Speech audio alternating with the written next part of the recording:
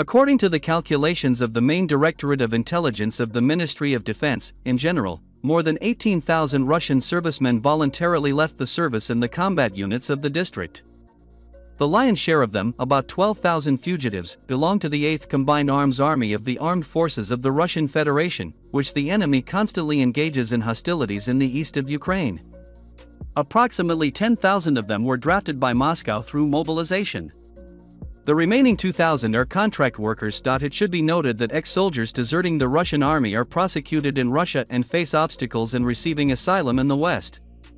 Since the full-scale invasion, there has been a surge in asylum claims from Russian citizens, though few have been successful in gaining protection. Policymakers are split on whether to view Russians in exile as potential assets or security risks. However, in practice, deserters find it challenging to obtain asylum. Most hold passports that restrict travel to just a few former Soviet states, according to lawyers, activists, and the deserters themselves. At present, soldiers are required to have their internal Russian passports and military identification papers with them at all times, and commanders have no right to confiscate them. But in practice, officers can confiscate servicemen's documents when they go on leave or are hospitalized. But the problem is that most servicemen do not have international passports, different from the internal passports used inside Russia. In last June, President Vladimir Putin signed amendments that require men to surrender these passports within 5 days of receiving a draft summons.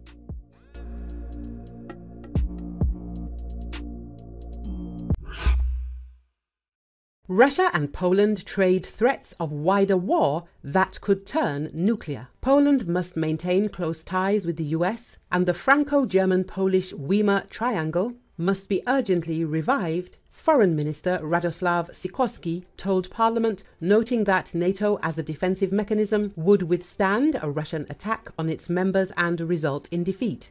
Sikorski gave his annual foreign policy speech focusing on the challenges resulting from NATO from the Russian threat, the need for Poland to keep close to the US, and the urgency to revive the Weimar Triangle. It is not us, the West, that should fear a confrontation with Vladimir Putin, he said, adding that he did not intend to threaten Russia, as NATO is a defense alliance, but to show that an attack on any NATO member would result with Russia's defeat.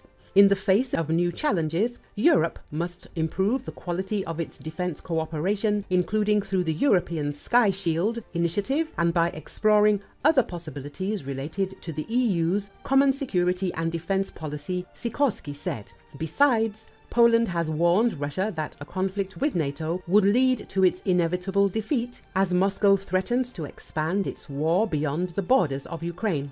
Russia and Poland have been trading barbs after Poland's President Andrzej Duda said his country would be ready to host nuclear weapons of a NATO member, and Russia moved missiles to neighboring Belarus.